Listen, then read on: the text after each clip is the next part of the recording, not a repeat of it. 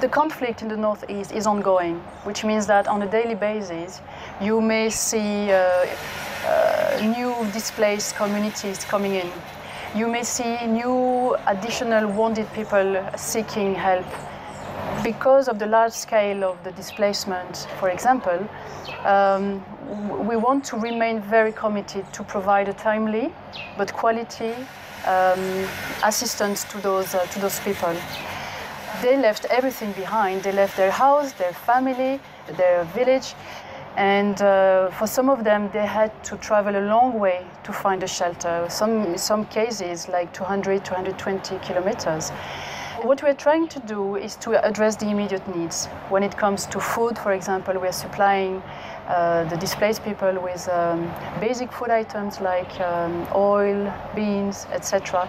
But it's not enough. You need something to cook the beans. So we're also providing those essential household items that will fortunately help the families to resume a normal life. Given the complexity of the context, given the volatility in terms of security, it is paramount that every single humanitarian actor is working and perceived as working as a neutral actor.